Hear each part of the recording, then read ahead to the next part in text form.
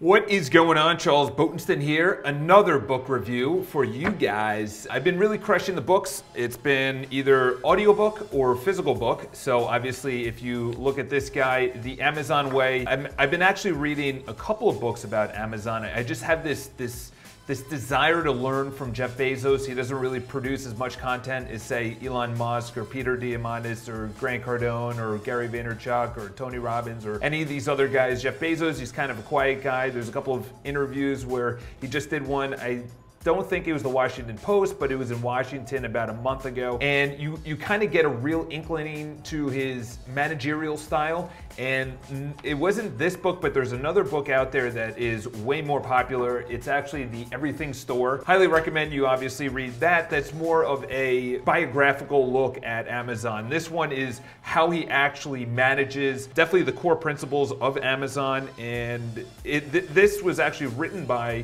someone that was in the management team. A friend of mine actually knew who this author is. And essentially, he said that he's not working there anymore. He only really worked there, I think, for 2 or 3 years, but I'll just go over a couple of the topics. He has 14 topics, but there's really a core group of 6. I wrote them down, and essentially from there, that has really catapulted them into the future. So first of all, obsession over the customer. Obsession over the customer is just, they will take the customer over anyone.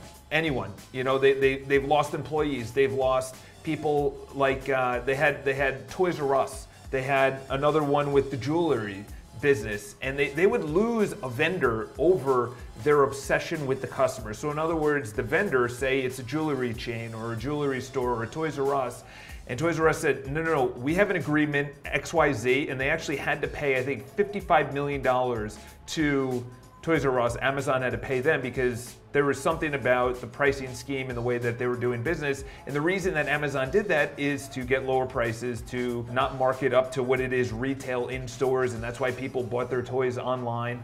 And they actually talked about it, and they said the reason that Toys R Us really went out of business is because the majority of their business is from, obviously, during the holiday season, during the, probably, I would assume, Thanksgiving on to Christmas, and then obviously they have returns and everything else, and it's really hard to judge how many toys are going to be bought. So Amazon said, listen, I don't know, they were supposed to buy them in bulk, and they bought way too many. They took a loss, but they were fine with that because over the long run, they said they want to be known as the everything store. And Jeff Bezos has multiple times said, there's not going to be a time where the customer wants to pay higher prices. There's not going to be a time where the customer doesn't want their product immediately. So he said it's always about low prices and getting the shipping as inexpensively and as easily to the customer, same-day shipping, 2-day shipping. Obviously, I think they said 65 million or 70 million people are Prime members in the United States. It actually might be a higher number, or right around there. Take ownership of the results. So this was, and I'm just gonna go over a couple of the core basics of what I actually took away because I want to implement this in my business. So in other words, he would always ask, and this is based on the numbers. He never went on feelings. He never went on emotions. He always said, what are the numbers?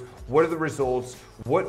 How are we going to adjust based on data? And if a business went for, and the reason being is that a lot of people, they use data, but he said, okay, this is the metric we want to hit. If we don't hit it, why didn't we hit it? And then you reverse engineer, and then whoever is in charge of that, the manager, has to say, this is why we didn't hit it. Hit the result, hit the goal, hit the number that they wanted to for that quarter, for that year, whatever that metric was, signups, amount of users, bringing down the call time, bringing down the amount of people that are calling in for refunds, bringing down the amount of refunds. And one of the biggest things that he talked about, and it was just absolutely brilliant, is that even if you're not the person that is in charge of seeing something through, say a new project, say they launch Prime Video, you know, even though you might not be the person that sees it through, if you're the one in charge, see it through. Here's the example in real estate. So in other words, there's a lot of things that attorneys and banks and management companies and boards and buyers and other brokers do, But because we're the agent, we have to see it all the way through. In other words, make sure that the attorney does their thing, make sure the banker does their thing. And it's the exact same thing here. Is it could be on the vendor. It could be a vendor's fault. It could be the customer's fault. It could be an employee's fault. But you have to take ownership, Mr. or Mrs. Manager. That was a big, invent and simplify, pretty straightforward. Leaders are right a lot. In other words, he said that if you actually make a mistake, completely fine. We actually want you to make mistakes. But if you make a mistake and then you make the same mistake, that's not fine. In other words, if you don't learn from your mistake, a lot of people say, oh, obviously, but no. He had a managerial style where he would blow up. There are just not in this book, but in the Everything Store, there's a lot of accounts that he was very similarly managing his employees. Obviously, you can't just get to quantum leap growth like Amazon has without being a little bit dictatorship, without being hands-on. And one of the biggest things that I took away was that it was very close to Steve Jobs, the way that he managed. It was just, he expected the best and he expected it now. And that's very close to Steve Jobs. Learn and be curious, hire and develop the best. This is something that I want to take away as well, is that I think the author of this book went through 23 interviews to become part of Amazon. And this is early Amazon days. This isn't today. This is like 2003, 2004. And I say early, it's obviously 7-8 years. They've already been doing probably about $1 billion in sales or right around there.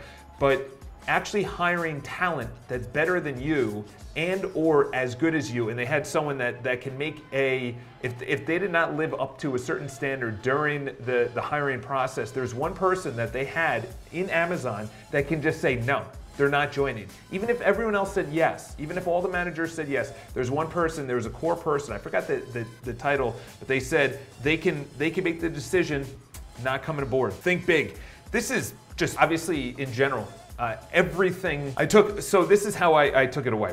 I have a couple of Instagram handles for my company. I have one, so I'm in real estate. So I have one for celebrity news, celebrity real estate news, then I have real estate news, and then I have other ones, BPI Lifestyle, which is our magazine. Then we have a real estate, just the main channel. And what I noticed is that I'm not thinking for right now when I have 50 followers. I'm not thinking about our main account, which only has 500 followers. I'm thinking when we have 50,000, 100,000, 1 million followers. You know, like I'm thinking way into the future, 10 years, 12 years into the future, hoping that Instagram doesn't, change. Obviously, Facebook has been around since 2004, so that's 14 years or 15 years whenever you're watching this. And one of the biggest things that I took away from that is that it's not about right now, it's where are we going into the future, but think even bigger than where you're thinking. Another person that had this not only was Elon Musk, but Richard Branson. Richard Branson was always thinking big, always thinking bias for action. Bias for action. I actually wrote that down as one of the core principles that we want to have here at my company is not only the bias for action, it's the bias for you learn what you need and you got to take action right now. In other words, action is the cure-all. It's the cure-all. I've noticed in 10 years of self-development that the only way to actually do anything when it comes to anxiety or you feel down or you feel like you're not on the right track is just do something. Pick something. Just do it. Just do it. Move forward. Make that call. Approach that person in networking, whatever the case is. Earn the trust of others. Dive deep. Have a backbone. Disagree and commit. This was actually brought up in Ray Dalio's principles. This is something that I want to take away into my company as well, which is transparency, radical honesty, and just the ability to communicate on a factual level.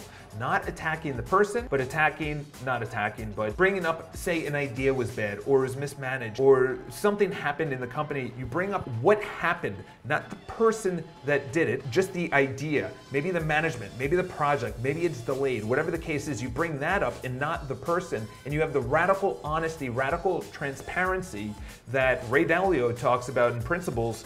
The Principles, I think that's the name of the book. And obviously Jeff Bezos has that as well, which is just have that candor, have that communication style, which I want to also bring aboard.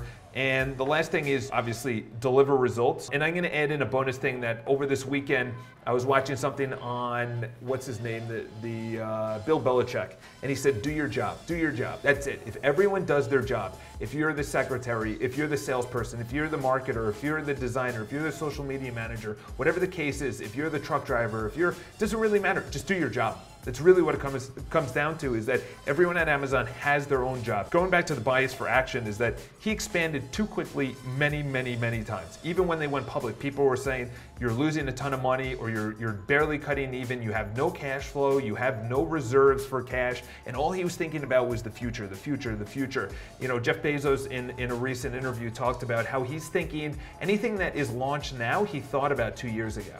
Anything that's launched 2 years from now, he's already planning right now. And that bias for action, that bias of thinking bigger, and that bias of obviously planning for that and making sure everyone is accountable, you have the candor, the radical honesty, and the numbers, it's data driven. It's probably one of the, and then they just raised the minimum wage for all the workers. I think it's a great company that, you know, you should really take away. Obviously people say, oh, why don't they pay people more and everything else? You know, it still is a capitalistic company. You know, it's not a not-for-profit. It's not a business. It's not, there aren't labor unions involved, you know, so this is a company that really has transformed the way that we do retail. And honestly, you could read 2 books. One is more the biographical, which I talked about before, which is the Everything Store. If you want to know a little bit more about the managerial style, it's a really quick read. It's only about 200, not even 150 pages, and it's the 14 leadership principles. So if you guys have any questions or any book reviews that you want me to cover,